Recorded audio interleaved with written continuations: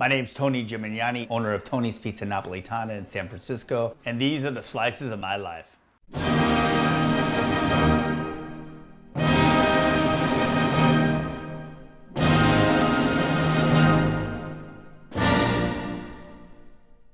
So growing up, food was a big part of my life. I grew up in Fremont. We lived with my grandpa. We're on about 35 acres. I farmed with my grandpa, cherries, apricots, fava beans. If we ran out of food or my mom was cooking, you'd go in the backyard and you'd pick it.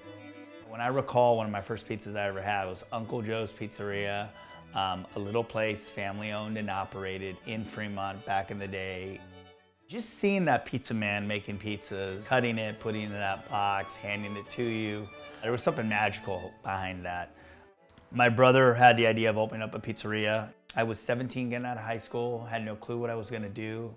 I was gonna be a photographer, psychologist, be in fashion, had all these ideas. My brother said, hey, why don't you come do this with me? I said, sure. He's, I'll teach you how to make pizzas a little bit.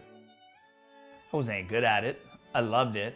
I always try to make it better. And I fell in love with it. It was something there that I didn't know was ever there. I mean, it's like that girl that you met and you fell in love with, and you're like, wow, she just kind of walked through this door and like, boom. I think that's what happened to me with pizza.